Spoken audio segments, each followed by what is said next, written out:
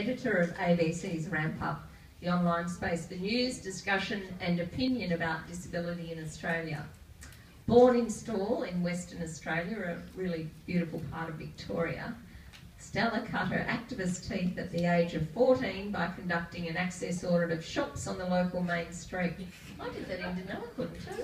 Yeah, I did. Yeah, way to go. It doesn't take long. It was a pretty short street. Since then, she's been active in the disability community in a variety of roles, including membership of Victorian Disability Advocacy Council, the Advisory Council, Ministry Advisory Council on the Department of Victorian Communities, and with Women with Disabilities Victoria.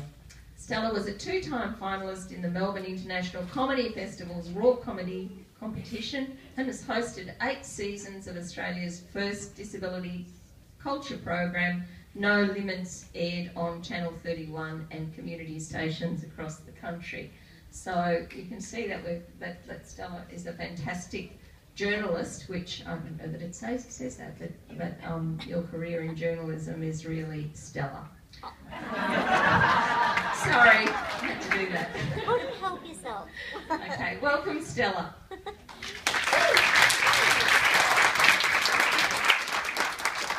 I've managed to clip this onto myself, but I don't know whether it's on. Is it? Can you hear me? No. Excellent. Good. There you go, try that. Oh, how's that? Yeah. I don't know whether it's that one or the one that's clipped to me, but we're mic'd up anyway. Excellent. It's such an honour to be speaking here today. I actually attended my first Women with Disabilities Victoria event when I was 17. Back then it was the Victorian Women with Disabilities Network, and there was a barbecue held on International Day. And I arrived at this barbecue with a friend of mine at the Peacock Inn in Northcote, and I'm not proud to admit this, but I pretty much lost my shit. I grew up in Stawell, which was a really small town. I didn't know any other disabled people, and you know what? I didn't really like other disabled people at all. It's very uncomfortable. But I did have this one older friend who was also a wheelchair user, and she took my little teenage self under her wing a bit and started having me down to stay with her in Melbourne for the weekends. And she used to take me to all sorts of stuff. You know, she snuck me into pubs, she taught me how to catch the train, she took me to Sexpo once, very adventurous.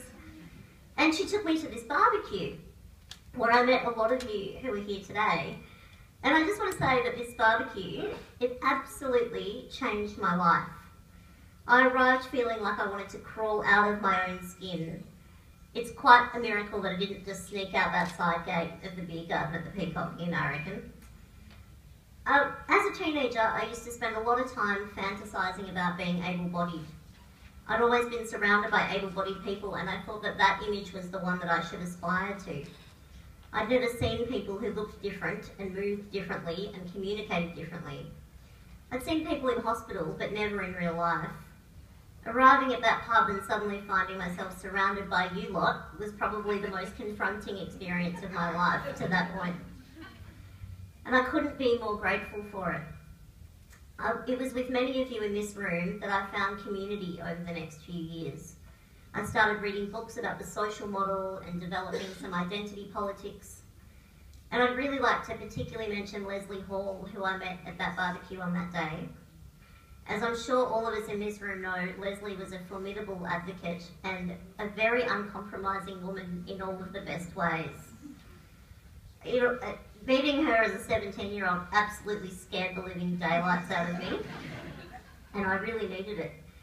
She clocked in me what I now recognise as internalised ableism straight away, and she had absolutely no time for me and my crap. I'm incredibly grateful for the way Leslie has equally challenged and supported me in my life and in my career.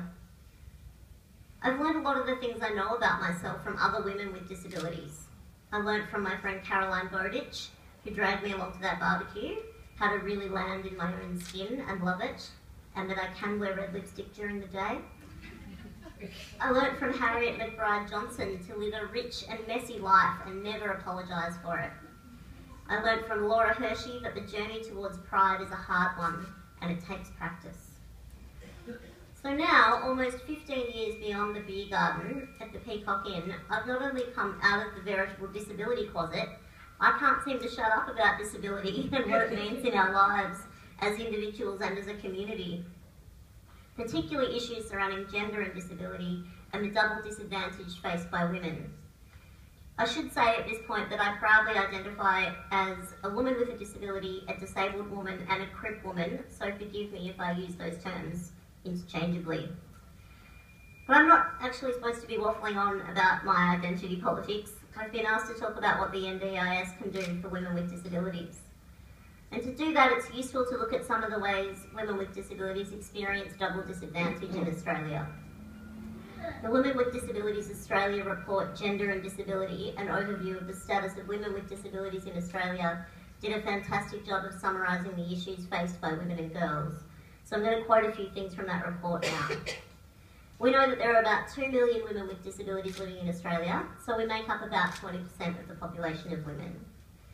More women than men are classified as disabled, particularly as ageing populations mean larger proportions of elderly people are women with disabilities. Women with disabilities face multiple forms of discrimination and are often more disadvantaged than men with disabilities in similar circumstances. What is going on there? My goodness. It's a bit close. Is it a bit too close? God, my boobs are always so close to my face. How's that? Is that better? Okay. Oh, wow. Sorry about that. We face particular disadvantage in the areas of education, work and employment, family and reproductive rights, health, violence and abuse. Ah, okay, right. Thanks, Maria. Okay. Thanks. My dad's a sound technician. I really should know better than this. Women with disabilities experience violence, particularly family violence and violence in institutions, more often than disabled men. Gender-based violence, including domestic and family violence, sexual violence, is a cause of disability in women. Women and girls with disabilities are often at greater risk of violence, injury, abuse, neglect, mistreatment and exploitation than disabled men, both within and outside the home. We're more vulnerable as victims of crimes from both strangers and people who are known to us, yet crimes against women with disabilities are often not reported to authorities. Almost half of people with disabilities in Australia live near or below the poverty line, and women with disabilities are more likely to be poorer than men with disabilities. We're less likely to be participating in the paid workforce than disabled men, and the unemployment rate for women with disabilities hasn't changed significantly in the past decade. The unemployment rates for disabled men have actually decreased, which is good news for them, but still. Employment of women with disabilities in the Australian public service is at a rate of 2.8% compared to 3.9% of men with disabilities. We're more likely to be sole parents living on our own or with our own parents than disabled men are, because we often have less financial resources than disabled men. We're particularly vulnerable to living in insecure or inadequate housing. Women who acquire their impairments while they are married are at a higher risk of divorce than disabled men and often have difficulty maintaining custody of their children. Women with disabilities who wish to become parents often face significant barriers in accessing healthcare and other services both for themselves and their children. Women and girls with disabilities are drastically more likely to undergo coerced or involuntary sterilisation than boys and men with disabilities. And I've actually spoken about this quite a lot, and you've probably all heard this story a million times, but I had a narrow escape from being involuntarily sterilised when I was 4, and I'm very grateful to my parents for protecting me from that. We experience more extreme social categorisation than disabled men. We're either seen as hypersexual and uncontrollable, or desexualised and entirely inert. Media images contribute to the presumptions that women with disabilities are unattractive, asexual, and outside what society tells us is beautiful. We're more likely than disabled men to be exposed to practices which qualify as torture or inhumane and degrading treatment, like sterilisation, forced abortion, violence, forced medication, and chemical restraint. It's very clear that issues of exclusion have a huge effect on women with disabilities in particular. Last year I was asked to respond to Alan Jones' statement that women are destroying the joint. To most people, that statement was pretty laughable. But to me, as a disabled woman, it was particularly so. I thought, destroy the joint?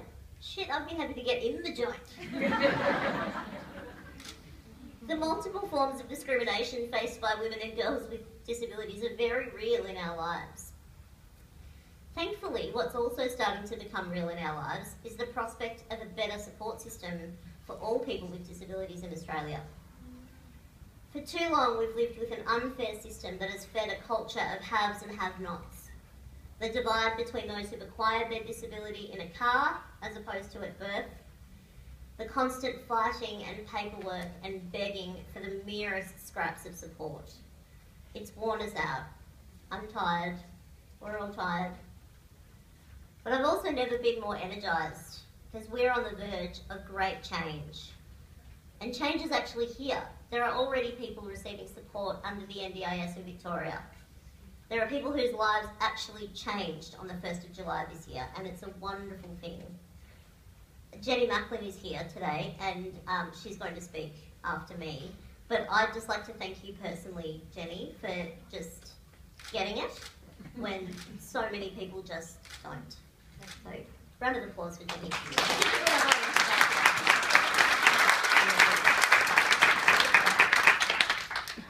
The NDIS isn't about welfare, it's about rights, and it's about recognising that a one-size-fits-all approach to disability support doesn't work.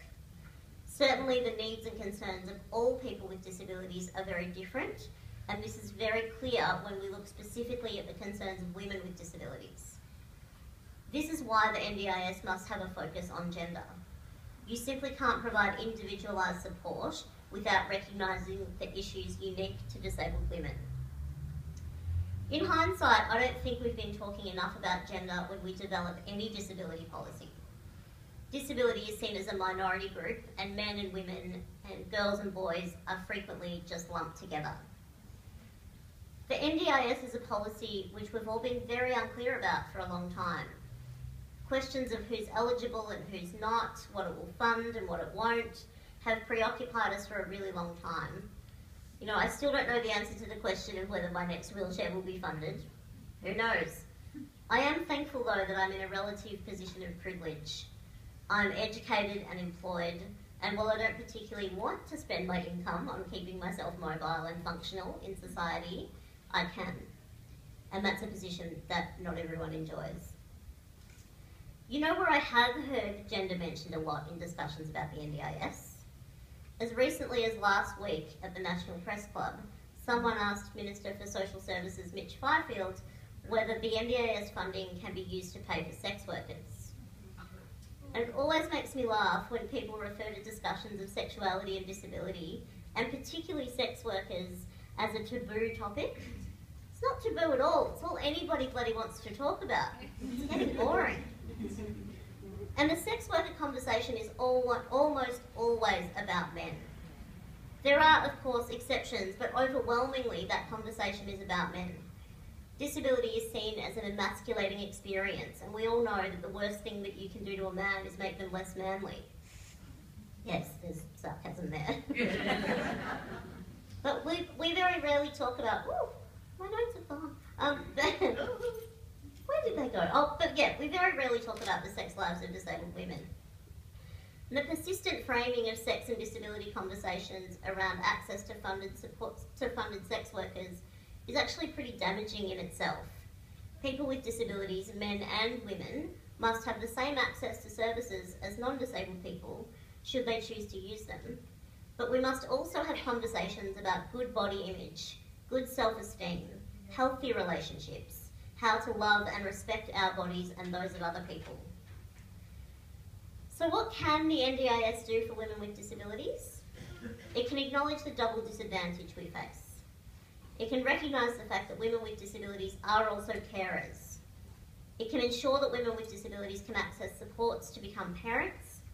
It can recognise the need to tailor services and supports to women and girls.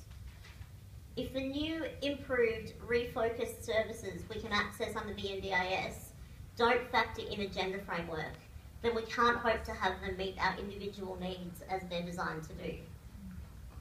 It's very hard to get these issues that affect women on the agenda, so we must keep talking about it. I said before that we're tired because we've been fighting for such a long time. And we have. And I deliberately haven't told you any terrible stories of women I know today living in poverty and without support, or women experiencing family violence, or women struggling against a system that would rather remove their children from them than support them. We all know these stories. For many of us, they're our stories. The NDIS represents the greatest chance we've ever had to address the disadvantage faced by women with disabilities. We have to make sure those issues get on the agenda and stay there. Women with Disabilities Victoria is doing such wonderful work, and we should all spread the word far and wide. The potential can't be underestimated. What I want the NDIS to do for women with disabilities is to take me back to that day at that barbecue, where I was uncomfortable and excited and learning, where I felt part of something great, where we could talk about pride and rights and respect, not how many showers a week people are having.